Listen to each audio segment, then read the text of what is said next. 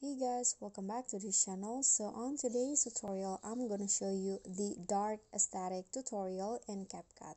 So I'm going to show you the simple way on how you can make your video into a dark aesthetic. So after you import your video, you can just go to overlay, add overlay, and go to the stock videos and add this black image.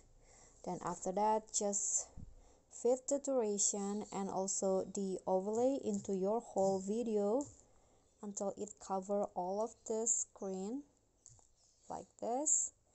Then just go to splice and just choose whichever you want of the splice that fits your video the best. I'm going to go with soft, and you can just lower it down like this, and you are done with the dark aesthetic filter. Okay, so that's all for me. Thank you guys so much for watching. Don't forget to like, comment, and also subscribe. I'll see you all on the next tutorial. Bye.